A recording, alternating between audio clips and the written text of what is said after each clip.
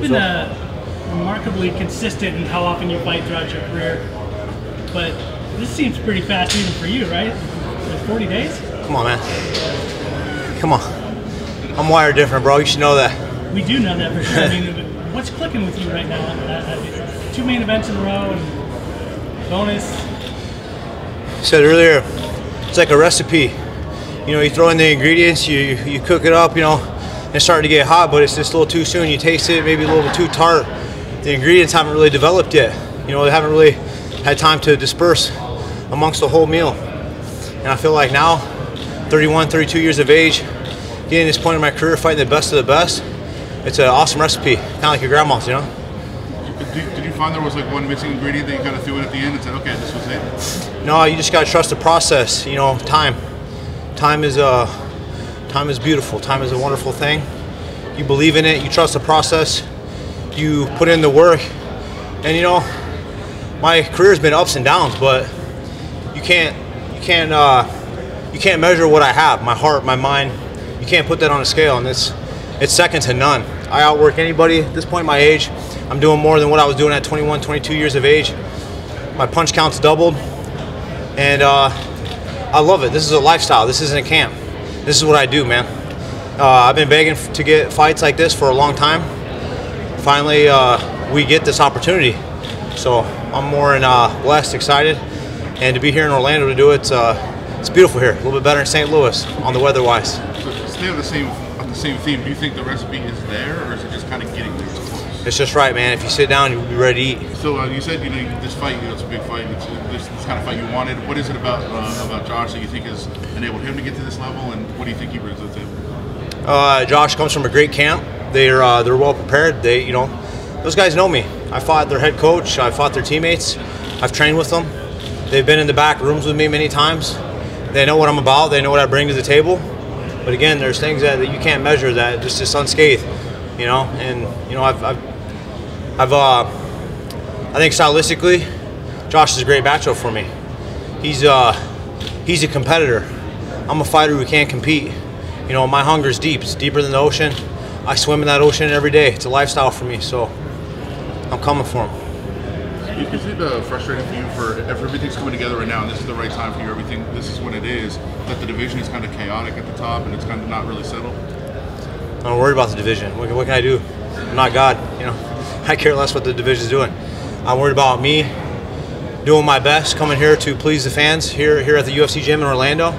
We're here to make the magic happen and slam on him like Shaquille did when he was here. So, you know, none of that crap matters. You know, I'm worried about me, what I can do. I'm happy, I'm blessed, I'm alive, and we all should be thankful.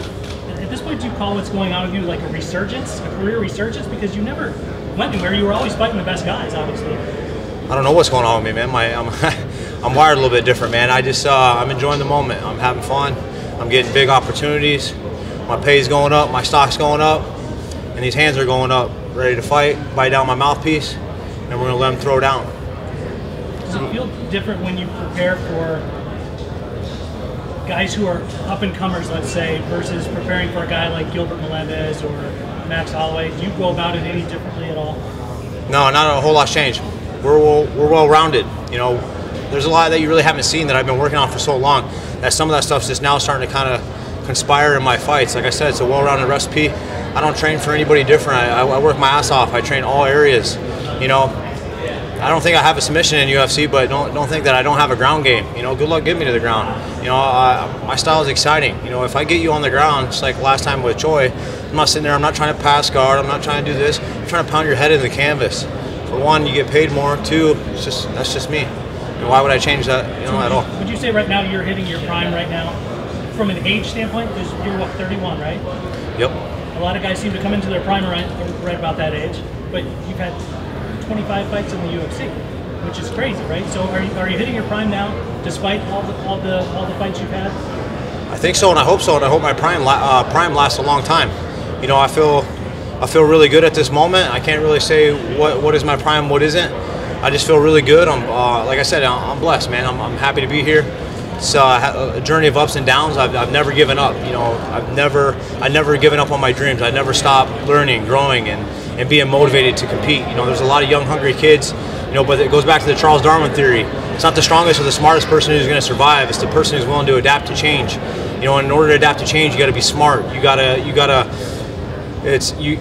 level up, man. You gotta go through them struggles when you're leveling up. You know, and when you want to quit, you gotta keep going. And it's never crossed my mind to ever stop, give up, you know, quit. You know, if you know me, I come back. If I take a loss, I'm coming back to kill you the next time when I'm coming back in the octagon. I'm there to improve and show people those improvements. And you know, in order to be champion, you have to beat everybody in the division. And everybody's different, so you have to make all types of adjustments and be growing. What kind of challenge do you think it brings to you? Just, you know, he's a gamer. You know, he's tough. You know, he's in great cardio. We're well prepared. You know, everybody brings a different type of challenge. I feel like he'll want to stand a little bit until he gets hit, and then you know, he's going to resort to what he knows best, which is wrestling. You know, a lot of guys do. You know, and we got answers for that. We got solutions to the problems, and we accept those types of challenges, and we feel like we match up well. You mentioned the familiarity with the camps. I mean, you've known them for a long time. They've known you. Does it add anything extra to you to want to win the fight and, you know, kind of take another one from them? No, not at all. That's never my intention, is to go at Team Alpha Male. Like I said, I gave them praise. You know, they're a tough camp, just like us. You know, we train hard. We know what them guys do. You know, we've been in the back with each other. We've traveled the world together. It's nothing personal. It's competing, man. This is fighting. It's what we get paid to do.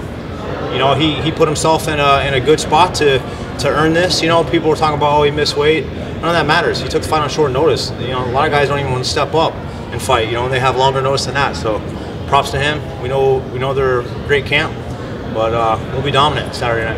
It has been personal at times, though, right? What's that? It's been personal at times with you guys. Not to me. I've never had anything personal with him. You know, I've had a little altercation with Cody, but you know, that was what it was. You know, he was cutting weight. He's in the moment. You know, I put a halt to that, but you know, I did a Barao camp with Cody. I actually respect the guy. I think he's a great fighter. He kind of reminds me of myself a little bit. You know, I've hung out, drank beers with these guys. You know, I don't have anything personal against them, and just hope they come in healthy, ready to go. Let's give them a show. This is what we do, man. When Michael Bisping retires, you're probably going to have the record for the most UFC fights. Can you just talk about what the journey's been like for you all these years? The journey's been fun. You know, I've grown up inside the octagon and with this company. To see it grow and see where it's come, it's truly amazing. You know, I was saying earlier as well in an interview, we truly are fighting the best in the world. Before, people would say that, and it was like local people, like in the U.S. You know, I just fought a Korean guy, you know, Brazilian. You know, this is people from all over the world, and that's truly amazing if you look at it. No athletes on this type of scale are doing that. You know, maybe soccer a little bit, but not like this. You know, we have a great team behind us, and as probably everybody else does, but we go in there and we perform individually, kind of like NASCAR or something like that. And it's crazy to see what this company's done. You know, pay's going up a little bit. You know, you're getting such crazy diverse fighters, athletes from all over the world. So this is a sport that you can look at so many different angles and have an opinion on it. And I'm just glad to be a part of it. Like I said, man, I love fighting. It's my passion. I'll do this until I'm 90 if I'm still healthy and rocking and rolling. So I'm enjoying it. What do you think right before you go to the octagon? Let's go. Let's do this. You know, like, bring it on. This is what. From as a kid to be walking out and under lights and people chant my name, cheering for me or booing or whatever it is, you know, like Tupac, man, all eyes are on me.